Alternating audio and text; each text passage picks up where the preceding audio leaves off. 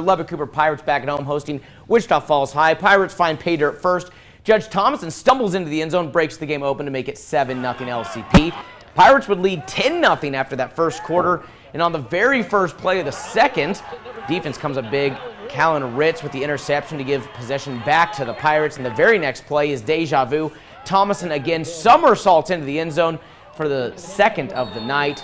Cooper up 17-zip. Remaining in the half, about 3:45, the Coyotes finally get on the board with a pass to Keandre Fleeks to cut the deficit to 10. But once again, the Pirates answer back fast. The following kickoff, Kyle Lewis going to take it to the house, and the Pirates are up 17 again and get worse in the final score. Number 5 Lubbock-Cooper beats Wichita Falls High 52-14.